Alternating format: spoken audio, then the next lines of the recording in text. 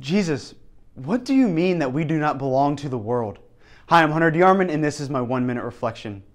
In today's gospel, Jesus is praying for us to the Father just moments before his passion and crucifixion.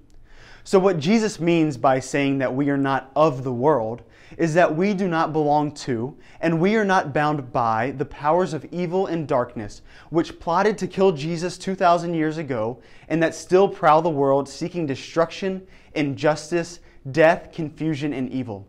Instead, we belong to the very Father who Jesus prays to. We belong to light, to liberation, to peace, and to joy. That is our identity. That is what we belong to. So be bold in your prayer today and ask God for the grace to let go and be delivered from the forces of darkness so that you may shine in the Father's light just as you were created to be.